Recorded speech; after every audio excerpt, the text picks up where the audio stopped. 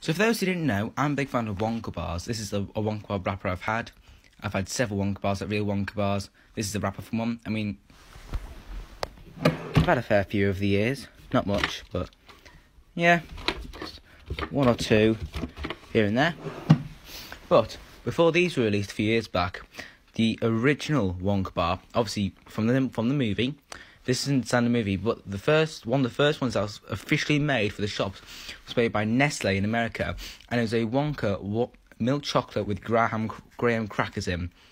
And these haven't been in the shop since 2010. They first came out around 2005, early 2000s, and stopped in 2010. They're quite popular. They're obviously gone now.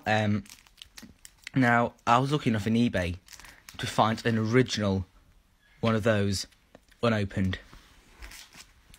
Here it is. A lot smaller than its modern day counterpart. But here it is. The Wonka bar with graham crackers. If you're in America, I'm sure you'll remember these. There you go.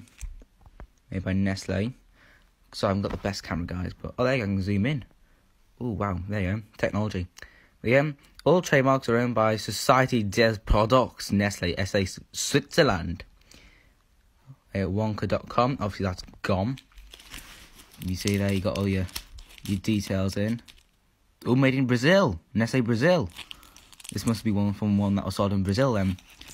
There you go. You get a barcode on. I wonder if I can scan that barcode one day. That'd be quite fun. 36. Modern ones, you get them in 50 grams and 100 grams and 90 grams, which is this one. Now you can also get them in, back then you can get them 36.8 grams, very precise.